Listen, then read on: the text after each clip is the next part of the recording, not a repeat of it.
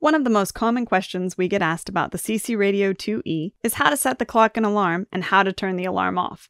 We know it's easier to watch a video than read a manual, so here we go.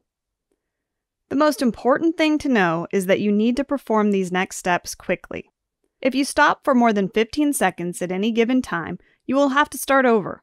You may want to watch this entire video through one time and then follow along the second time. With the radio off, press and hold the clock set button. This is the top left button on the set of 4 round buttons below the display. You'll see the hour digits flash and hear a beep. Using the up and down tuning buttons, select the appropriate hour digit and AM or PM. You can see you can go up or down to get to the AM or PM.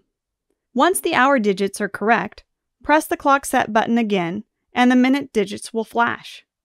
Again, using the up or down tuning buttons, select the correct minutes. Press the clock set button again, and the clock is set. There are 2 different alarm modes on the CCRadio 2E, radio or tone. To select which type of alarm, press and hold the alarm button until you hear a soft beep. This is the button on the bottom left of the set of 4 round buttons below the display. You will see either the alarm signal or the speaker tone icon on the bottom left of the display. If you don't see the alarm icon on the display, repeat these steps again.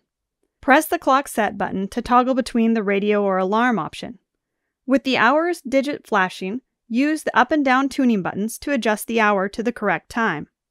Press the alarm button again to switch to the minutes.